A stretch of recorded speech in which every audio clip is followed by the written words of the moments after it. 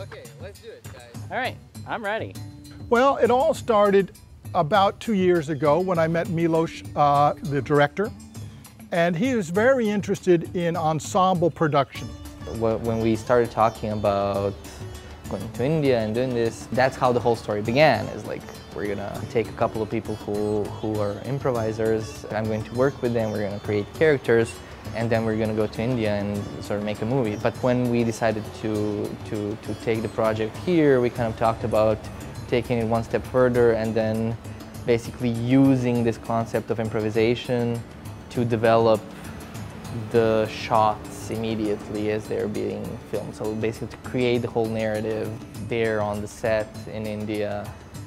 The India Project is an experimental film based on improv in an ensemble setting.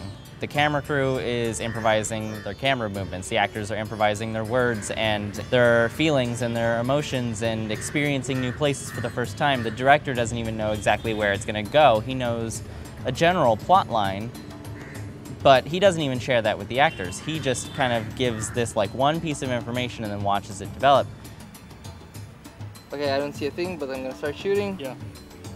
This is the best way to be filming, is when you have no idea what are you shooting.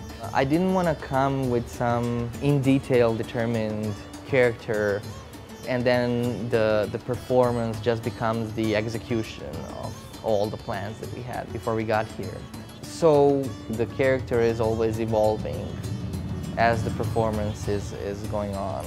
It's structured improv, where I had an opportunity, as my co-star did, to work with the director to develop a character over the course of about 2 months, without any real idea of where the narrative was going to be going, where the story was. It was more about character development.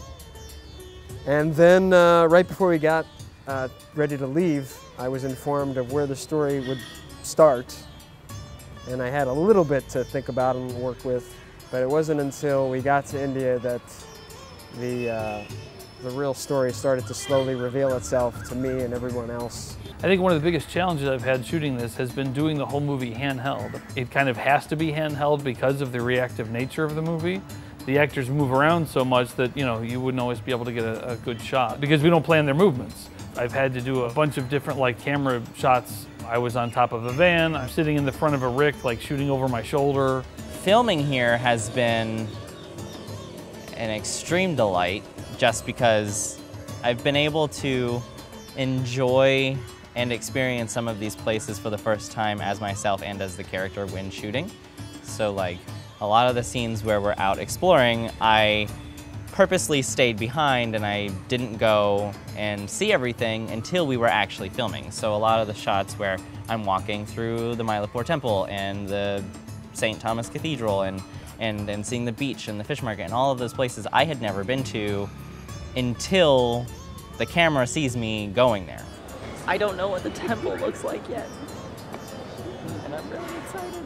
Everybody's been able to step up and do what needs to be done. Certainly the actors, we have definitely pushed them outside of their comfort zones on multiple occasions, and they sometimes were really nervous about doing a thing, but when it comes time for it, they do it. They both were real troopers in, the director would say, well, I want you to get in the ocean. Okay, oh, they got in the ocean. I want you to get in the back of this truck. Okay, I get in the back. Oh, I want you to do this. Okay. They were troopers. They really tried everything. And for an actor not to know what they're going to do in the start of the day, it can be very nerve-wracking. Just filmed in a rickshaw. Yep. But projects like these can't happen without the support of departments and offices and centers from around the UCF campus, and I really want to thank everyone for their support. This project's unique, and I cannot think of any other university that is taking on this kind of challenge. This is a completely different project from anything that I've ever been a part of. We're doing something that I've never tried before. There is no other project that at least I know of that is like this one right now. I can't believe places like this exist. Are you recording this? Yep. Oh, okay. Do I walk out of frame or do you just stand there? I'm going to cut it. UCF! Okay, that's great! All right, we done? Yeah.